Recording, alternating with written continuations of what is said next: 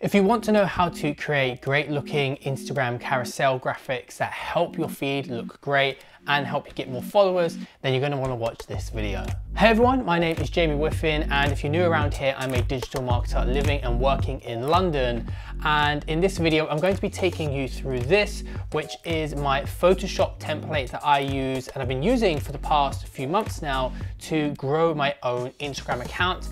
It's over 20,000 followers, and I'm going to take you through this template, and then I'm also going to show you how to create your own Instagram carousel graphics. I'm going to leave the timestamps right here and also in the description below. You can click that if you want to jump ahead just to the tutorial. But right now I'm going to take you through my Photoshop template. So just before we jump into the Photoshop template, I want to show you my Instagram account. This here is Easy Thoughts. I have been posting for 122 days now. We've just gone over 21,000 followers. But essentially the posts are a carousel image like this, which is sort of how I use this for each of these. When you scroll down, it kind of gives you a little bit of a sneak peek as to what the quote is about.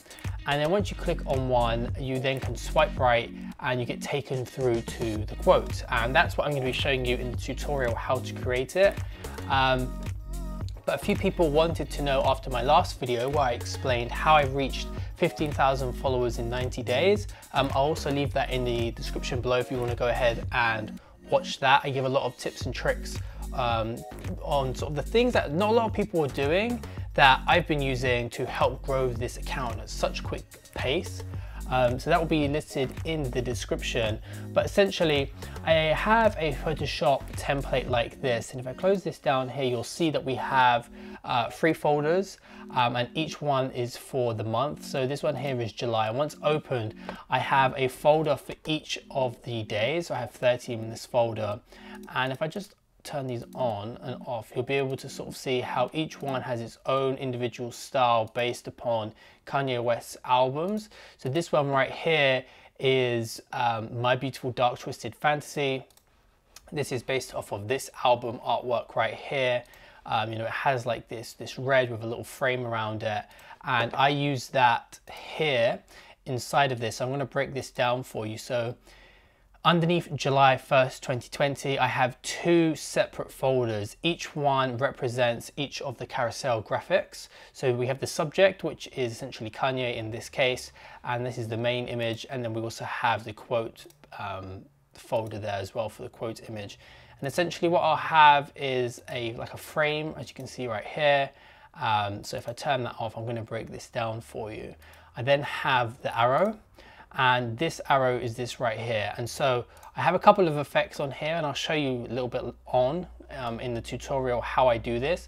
But I essentially have an effect on this so that when there's certain images like this one where the black merges with the photo and you can't see it, I have this color overlay so that it can be turned on and can actually make it white or any other color that I would like.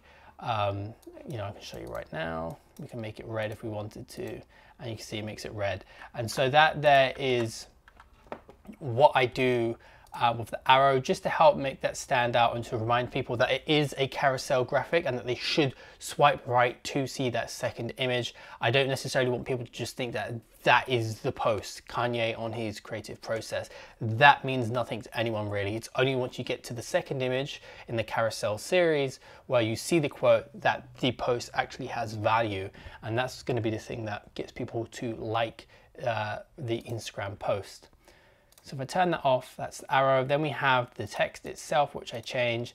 And then I have a shadow here, which you can't really see. I'll show you how to make this shadow. And that's just to help make that text pop a little bit more off the screen. And then finally, I have the image itself of Kanye. So that there is how I create the subject image. And then it's a very similar thing here in the quotes. So I have all of the text broken down here underneath just a solid color, this being the red from the album. And all of this is just broken down into the daily quote, the date, the actual quote itself, and then this one right here, which is saying, it was said by Kanye West, and I say Yeezy Thoughts, so that if anyone is to try and steal this carousel or post it to their own feed, it's sort of like a way of having a bit of a copyright. It's just a way of sort of saying like Yeezy Thoughts is the original creator of this graphic. So now I'm going to go ahead and show you how I create these kind of graphics in Photoshop in the tutorial. So the first thing that you're going to want to do is to head up to File and click New, and you're going to be greeted with this right here. I recommend that you go with 1000 by 1000 pixels. The reason I have such a large canvas size is because I want people to see whatever graphics that I'm creating, whatever carousel graphics I'm creating, as high quality. Some people will obviously see it on their mobile while it's smaller and it's going to look sharp, it's going to look crisp and clean, but some people do browse Instagram like this on a web browser. And I also think if people zoom in, I still want that to be a high quality. I don't want it to lose and look a bit pixelated or JPEGy and just doesn't look very good. So I always go with 1000 by 1000. That's a very, very large size for a square, and I have the resolution at 72. So once I click create, you'll be given this blank canvas. Now the first thing I always do is I come over here to this padlock and just uncheck it so that we can now actually do stuff with this layer. And what I'm going to do is I'm going to take my color over here, and I'm going to be using the same red that was in the previous example that I showed you from Kanye West's album, My Beautiful Dark Twisted Fantasy. And what I'm going to do is I'm going to show you a couple of keyboard shortcuts in this tutorial that I use that helps me speed up this process to the point where I can then make one of these graphics in 30 seconds to 60 seconds. So it gets really quick, and that way I'm able to create so many carousel graphics that I can just post them up to my account really quickly, keep the content consistent at a daily basis. And I really think that's what's helped me to grow. And obviously you don't want to make producing posts be difficult and time consuming, because then you're not going to create that many. So I'm going to show you a quick way of how to do this. If we go ahead and we click the Option, Shift and the backspace, you'll see that we essentially fill this this layer with that red that's here. And if you have this back color, you can actually do Command, Shift and backspace, and that will actually fill that back color. So those are two really good keyboard shortcuts that you can use, and it works across the board. Once you're done with that, you can go ahead and click the T on your keyboard, or you can come over here and click this, and that's essentially going to give you the text tool. So we can click right here and we can type in something that we want.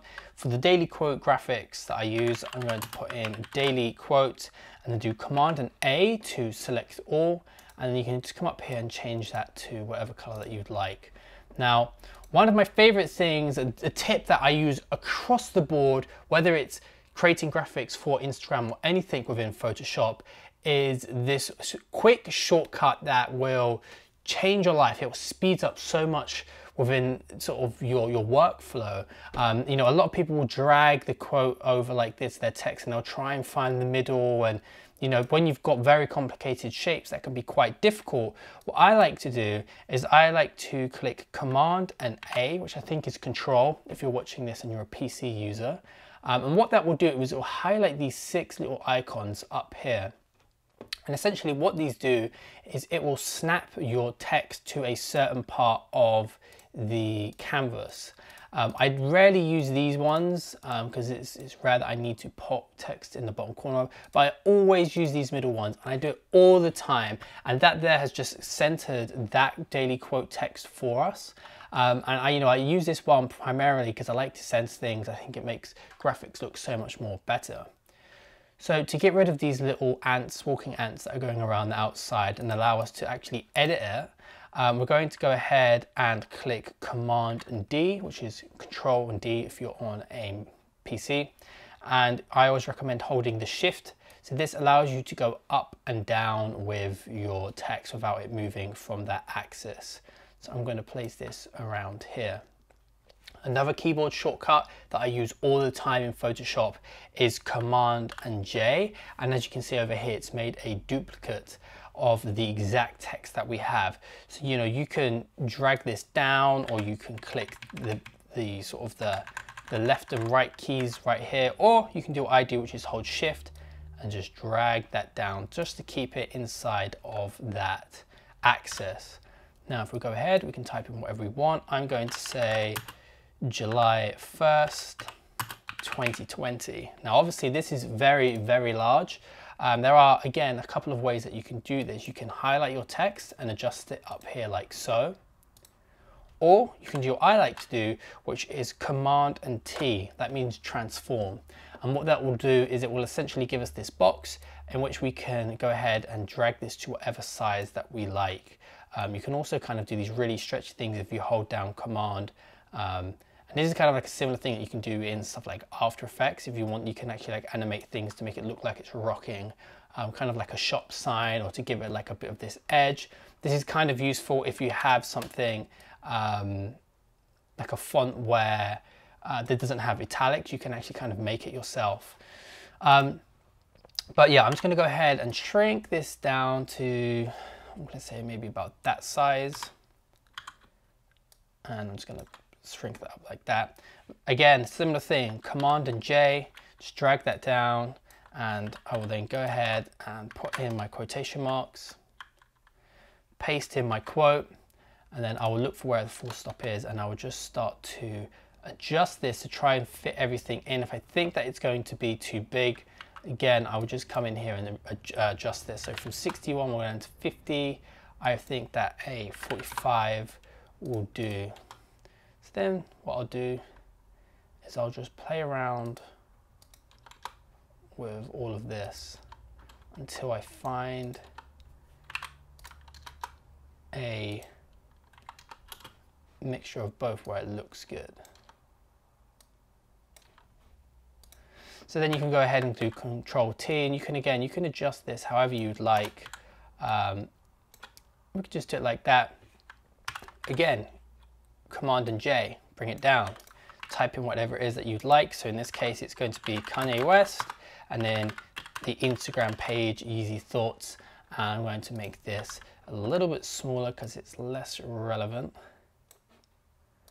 And then once you've got everything like this, what you can go ahead and do is you can still go ahead and just center everything, because not all of the text will be the exact same because you've changed it.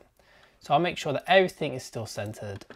And what I'll do is I'll then go in and say like the font like this, I'll drag it down with the Shift key until I get something like this, which is essentially making sure that it's an equidistance between both sets of the text there, so it's centered. You can then go ahead and do Command and G, and that's going to group your entire text. We can call this text. And then again, Command and A, and you can then just go ahead and make sure that everything is centered with those options. And then boom, you've got yourself your own quote page. So that's how I do it.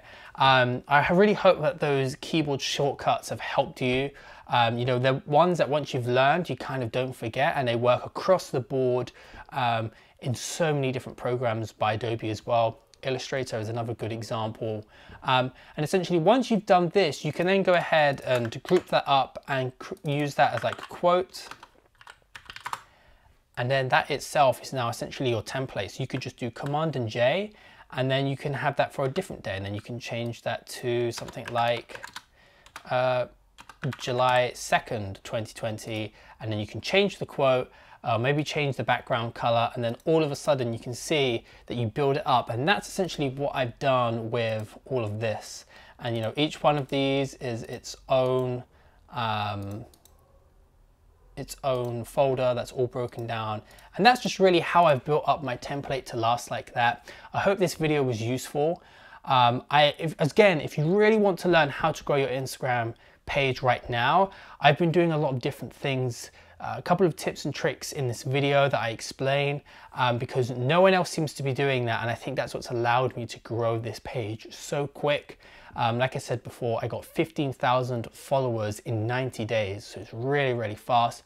If you want to see that video, I'll leave it right here in this sort of end screen, or you can click the link in the description below, and hopefully I'll see you all in that video right now. Thanks for watching.